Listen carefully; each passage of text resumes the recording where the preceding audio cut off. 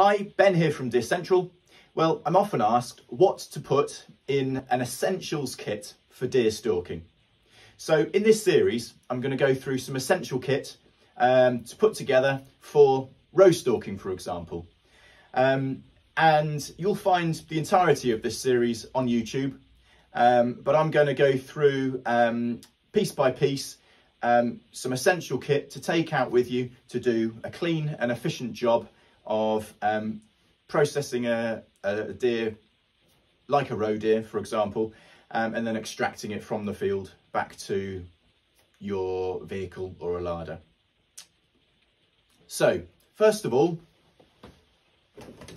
something to put and collect your kit into. I always think it's nice just to have all the kit together in one place so that you can grab it and go. So we stock this waste pack.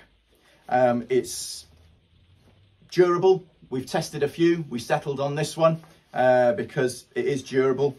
You've got a choice. You can either carry it round your waist on a waist strap, or you can change that waist strap to the top and you can carry it over your shoulder crossways, or as a carry bag. It's got a number of pockets, one big central compartment, two side compartments and one front.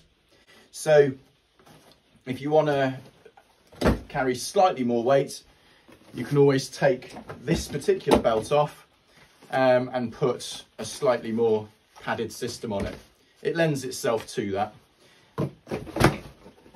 And then the various straps around it lend themselves to perhaps clipping some additional kit, like stowing a Mora knife underneath it, and that kind of thing. So that's our belt bag. We call it the MFH belt bag on our website, so that you can search for it, and that's available ready to purchase at Deer Central. Here at Deer Central, we don't want to just supply you with kit. We would love to show you how to use it. So please do make contact if you'd like coaching or training, and we'd be very happy to facilitate it.